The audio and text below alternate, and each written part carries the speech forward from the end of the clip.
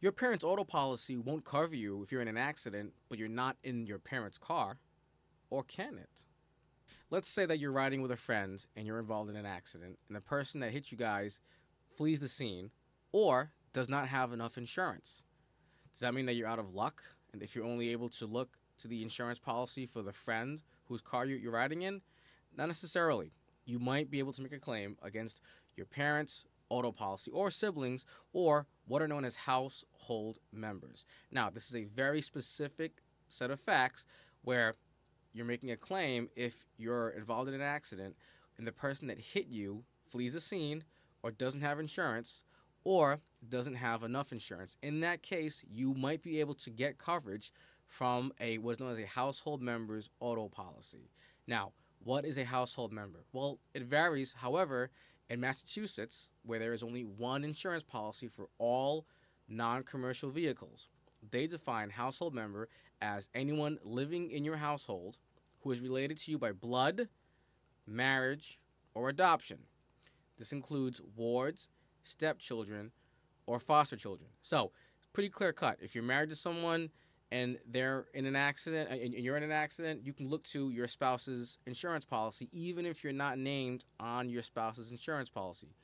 But if you have to live in the same household. Also, it covers people who are related by blood.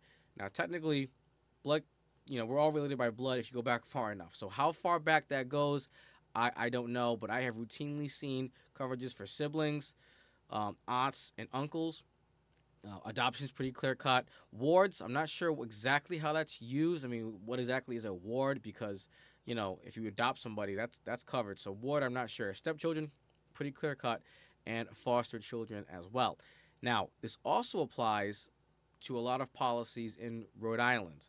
I have a Rhode Island policy, and my auto policy specifically covers people who are involved in accidents, even if they're not in my car, but if they live with me, and it defines a relative as a person residing in the same household as you and related to you by blood, marriage, or adoption, and includes a ward, stepchild, or foster child. So the facts are, if you're involved in an accident and you live with someone, family member or blood, and let's say that the person that hits you does not have enough insurance or has no insurance, you might be able to look towards a household member's insurance policy for your bodily injury coverage. But at the end of the day, you need to call a lawyer, okay, because there are deadlines for this, but they're pretty long. In Rhode Island, it can be up to 10 years. It's a long time.